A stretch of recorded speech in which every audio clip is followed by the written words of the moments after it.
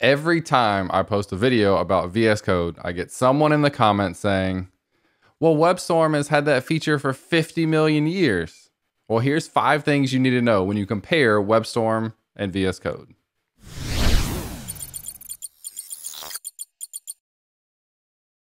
What's going on, everyone? My name is James Quick, and I do weekly videos on web development topics, especially a lot about VS Code, my favorite text editor personally. I'm not saying that should be yours. I'm not saying your decision is wrong. I'm saying that's my decision.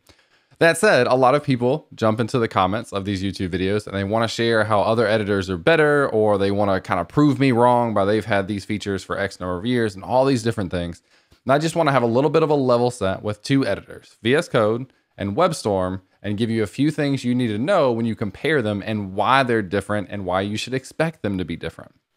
So the first thing about VS Code, extensions are everything in VS Code. With VS Code, just kind of bare bones, just the raw downloaded VS Code, you don't get a ton of functionality. You get a lot of really good functionality, but the additional functionality comes from extensions. The extensions, the plugin ecosystem with VS Code is huge. That's what I do a lot of my videos on. The last one that kind of triggered this video was on a code spell checker extension. And the comment was, again, WebStorm has had that for years. And that's the big difference here. VS Code is primarily dependent upon these extensions, whereas WebStorm has a lot of this functionality already built in, which makes you think that WebStorm is automatically better than VS Code, but that's not the case necessarily. I'm not saying it's not the case. I'm just saying that doesn't prove anything. And that leads me into number 2 here, is that these are 2 different categories of products. VS Code is a text or code editor, whereas WebStorm is more defined as an IDE. Now, an IDE, for those of you who don't know, is an integrated development environment. Integrated meaning that all the functionality, most of the functionality that you could ever imagine and want, even if you don't need it, is already baked into the solution. So if you're looking for something that has a lot of functionality that's already baked in, it's already there, WebStorm is a great option for that. If you're looking for something that's highly customizable, that comes a little more bare bones, which means it's really lightweight, and then you only install the extensions for things that you absolutely need, VS Code is a great option. Not saying either one is better. I'm saying they're 2 different types of products, IDE versus text editor. Now, I will say, in a little bit of defense of VS Code, even though it's not kind of branded as an IDE, with the extension ecosystem, it has all the capabilities and functions that I'm used to from an IDE. If you have something that you're missing, let me know in the comments below. But there's nothing I need that I can't find through the extension ecosystem with VS Code. So when you look at like VS Code plus the extension ecosystem versus the features of WebStorm, they're pretty spot on. Again, if you have differences that you would like to call out, let me know in the comments. All right, so the third thing that you absolutely need to know, this is probably the most important. VS Code is a free open source project, whereas WebStorm is a paid product. Let me say it again. VS Code is free, WebStorm is paid. Doesn't make either one of them better than each other. It just means that VS Code is much more accessible to the average developer.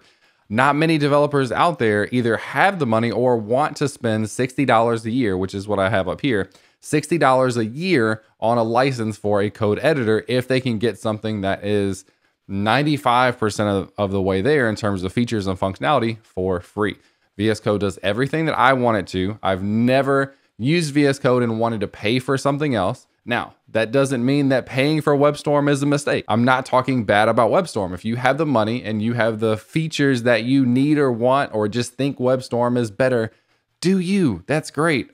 But VS Code is free, which means it's more accessible to more people, which does make it a great option, especially for people that are getting started and for people that just don't have the budget to spend $60 a year on a text editor.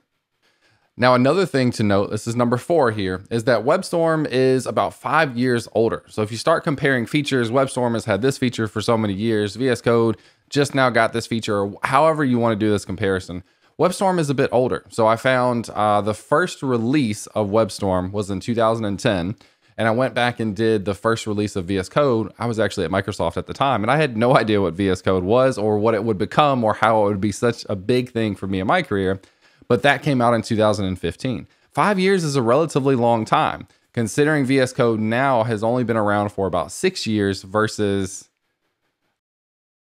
the 11 years that WebStorm has been around, you could expect there maybe to be some feature parity, some things that WebStorm might have that VS Code won't.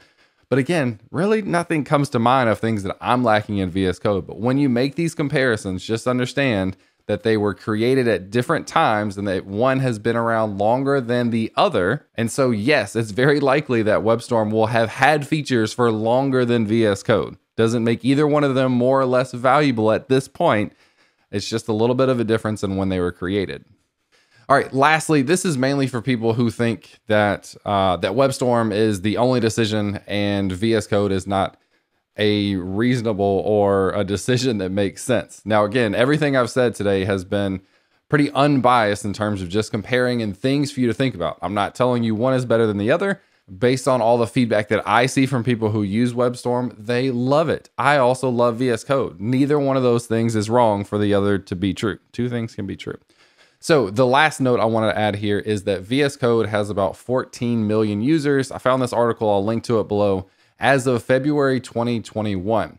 It's kind of hard to argue with VS Code's stance in the ecosystem of web development. If you watch any tutorials on YouTube or courses that you buy, probably the person who's leading that tutorial is using VS Code. You find more articles about VS Code, you find more top 10 extensions or top 10 features, videos and articles and things. You'll find a ton of resources about VS Code because its ecosystem is so big. I couldn't actually find a number. If you have one for WebStorm, a link to an article, make sure to throw that in the comments below.